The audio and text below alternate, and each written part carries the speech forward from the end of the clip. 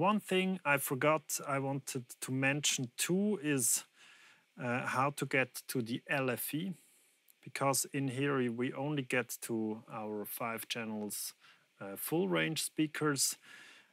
In order to get to the LFE, we need to go to LFE, and then that's the slider here, and we can use it like this or use it with, for example, with Latch Preview. So I could go to Latch Preview. Everything's ready now. I want to have LFE here, for example. Then I write it with Shift P again, and now I have no LFE. Now I have LFE. Okay, looks like it's working properly. Yep. Okay, so that's the one thing I forgot about the resurround. What you need to know to recapitulate, we have the pucks. We use the pucks to move the sound source, the items in our sound field.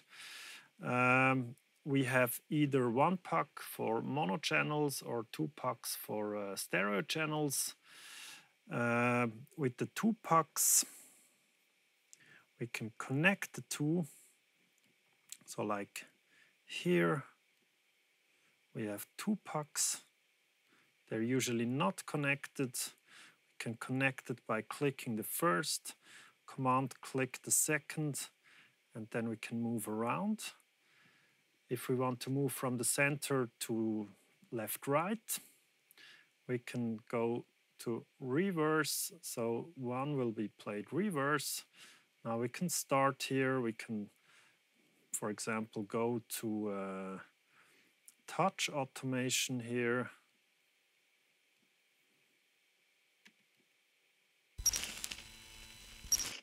Do something like this. And now let's check whether it's been written. Nothing happened.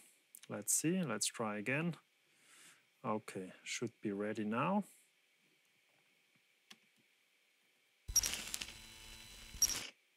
Okay.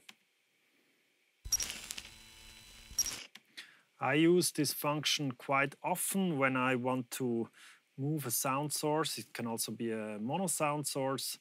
Then I just need a 2-channel input on my resurround, so I can mix my mono source to either the center when they're both in the middle, or to left and right. I use this if I want to focus on a scene in the center with my sound effects, and then maybe we pan away and I go to wide, to left, right with my my FX items.